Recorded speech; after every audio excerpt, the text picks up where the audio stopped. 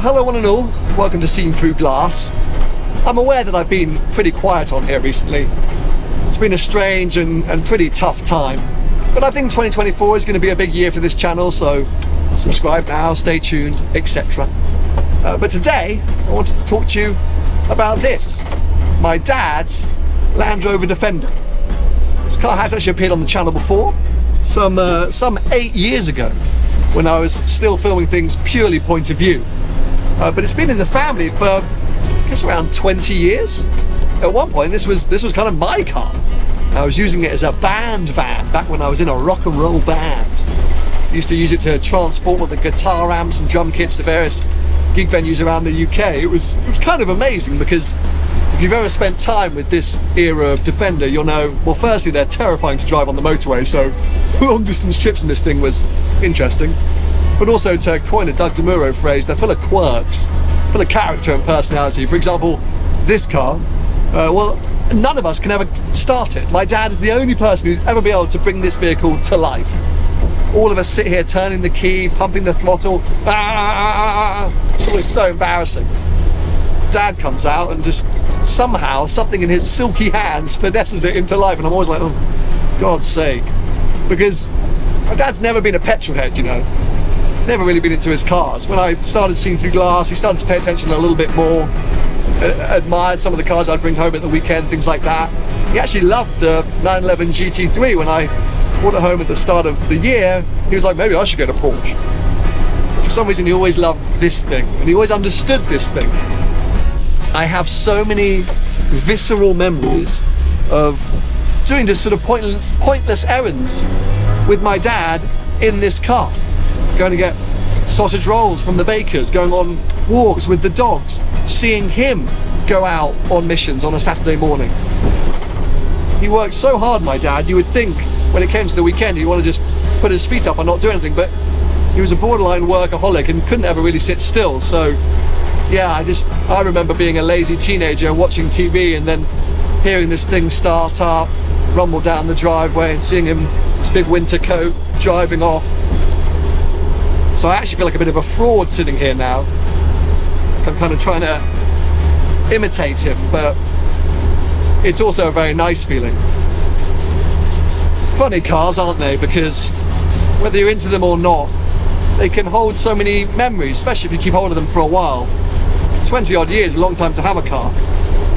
And so whilst this thing hasn't been regularly used, I can kind of remember almost every time that we have used it, or at least it just paints such a clear picture for me of younger years and times with my dad, times as a family. I remember one year we were going down to Cornwall, I think it was around Christmas, and we were going to take his Range Rover, which he had at the time, but it had a flat tyre, or at least a slow puncture. But it was Boxing Day, all the garages were closed, so we said, let's just go and try and put some air in it and see what happens. But whilst my dad was incredible at many things in life, in his later years, manual labour wasn't one of his strong suits. And so watching him try to put air in the tyre of a Range Rover was one of the funniest things we've ever seen. And he got so stressed and angry about it all, he managed to snap the valve. And so yeah, we had no hope in hell of taking that car. I had to leave it at a petrol station from my memory. And so we decided to take the Defender, all the way down to Cornwall. It must have been a 500-mile round trip. And it was just me and him that were brave enough to sit in here. I can't actually remember how my mum and my sister got there. I guess maybe they went in my sister's car or my mum's car. I don't think it could train. But anyway, there we were, bumbling along with some pretty tinny speakers, just having a funny old time. Like I mentioned earlier, the quirks of this thing, the windscreen wipers don't always work, it fogs up, rainwater leaks in this door very easily, there's rattles, bits fall off. But if you ever insulted this car to my dad, he'd be furious. My sister was the first person to slag this thing off, and it used to really upset him.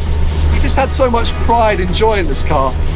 So much so that about 6 or 7 years ago, he decided to start restoring it. I don't think it ever needed restoration, but he wanted to give it a new lease of life, so he painted it and sealed the underside. He did some good stuff initially, then he got a bit carried away, or potentially even scammed, because he would call me up and tell, the Defender's going back in the shop, I'm very excited. So what are you doing, Dad? He goes, replacing all the bolts. Which I thought, fair enough. It was the the ultimate project car. He was never finished. Just always wanted to keep doing things. I mean, these seat covers are just bizarre, but he decided he really wanted to protect the original seats. Not as an investment. He never thought of this thing as an investment, even though it's kind of become one. It's only got 30-odd thousand miles on the clock, this car. It's in pretty good nick considering all the work he did to it. But yeah, he just adored it. And so, whilst he was never a petrol head, and whilst I fully am, his love for this thing, well, it's another bond that we have. It's something that I can really connect with him on. I can really understand him on. I've been so close to my dad all my life, and that's been amazing. But to have this one extra thing that really feels like me and him, it's very special. And I'm so glad that cars can still do that, because we're in a new era, a new dawn for cars, and we don't all know what the future holds. But simple things like this, bloody old Defender, which, let's face it, well, isn't the world's most special vehicle. It is so special to me. Been so special to my dad. That's all I really want to say.